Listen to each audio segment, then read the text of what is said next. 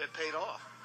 Yeah, because I think they all kind of relied on information that was coming back from Jeff King and Hugh Neff, the guys that turned around and came back to Shaq Tulik. And I think Sonny's one of these guys that wishes he would have just relied on his own instinct and gone.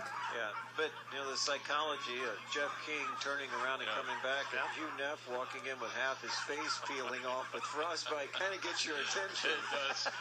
That will factor in the decision. It will. Hector Bruin, rookie from Halliburton, Ontario, Canada, is at the line. He's a 47-year-old Iditarod rookie.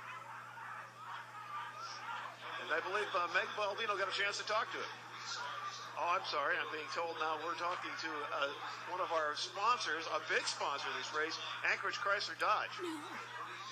It's another truck. I'm going to be a gnome, and if he wins, I'll give it to him, okay? Well, great. Thank you. Rod Odd, one of the long-time sponsors of this race. And again, if I lived here and I needed a vehicle, there's nobody I'd buy it from other than Rod Odd. He's being affected again by this economy as much. He's in the auto business now, the thing that got crushed, and he's still here and still supporting this event because it's the greatest Alaskan thing.